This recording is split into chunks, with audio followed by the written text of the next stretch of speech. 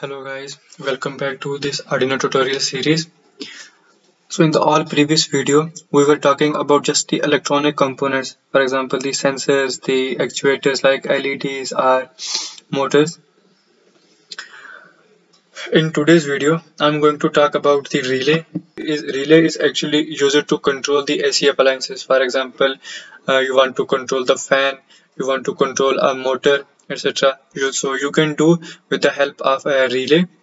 And if you want to control something, for example you want to make something automatic, for example you want to control a fan automatically, you want to control a motor, then you have to use a relay with the help with a microcontroller to control the AC appliances, because Arduino is not designed to control directly the AC appliances or to handle the higher power. So you have to use a intermediate source to control such a things, to handle the higher power sources or higher voltage sources. So relay is one of them.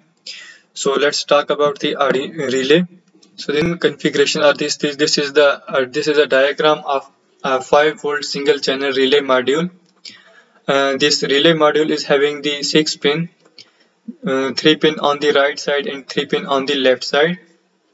The VCC and the ground pin are used to power this power this relay module, and the signal pin is used to control the on and off operation of your load and this common contact is the you can say the common pin that can be used as the ground for your load, and normally open and the normally closed are the two pins that with the help of these two pins you can use this relay module into different configuration.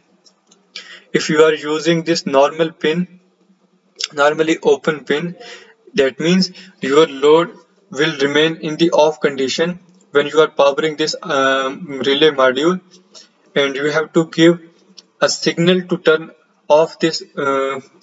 on this load that you have connected with this relay module.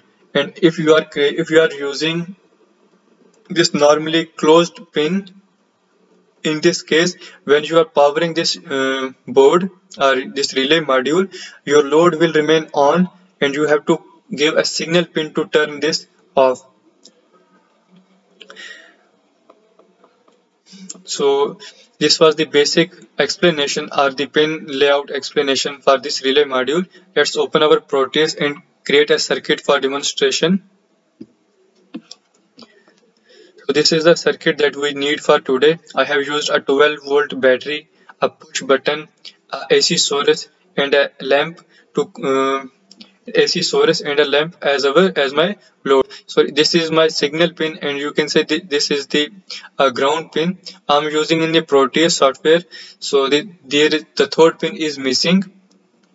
This is for now. This relay module is in the normally closed loop condition or closed condition. That means if you are powering this when you simulate this circuit, your load will remain on, and when you trigger or you can when you are giving a signal to this relay module, this will goes to low condition or this will turn off.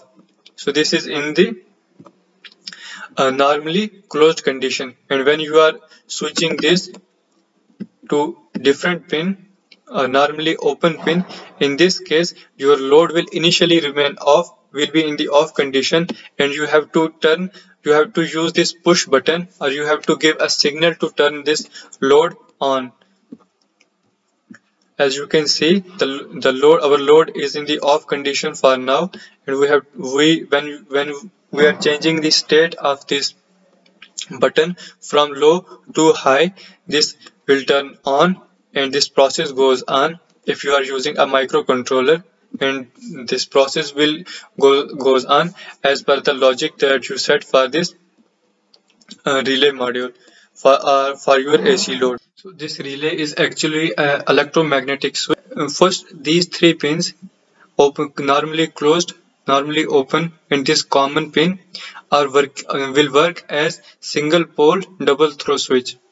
This relay is an electromagnetic switch, and when you are energizing this the magnet of or the coil of this relay, this contact will move from this, for example, say this point 1 to point 2 to control or to toggle the state or to toggle the on and off condition of your load. For example,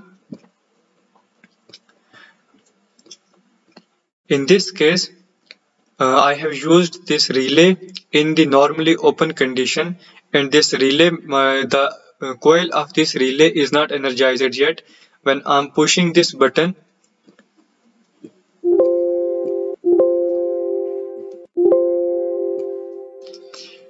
when I have pressed this button, this coil is being energized. This coil is now energized, and this contact is moved to this point because of the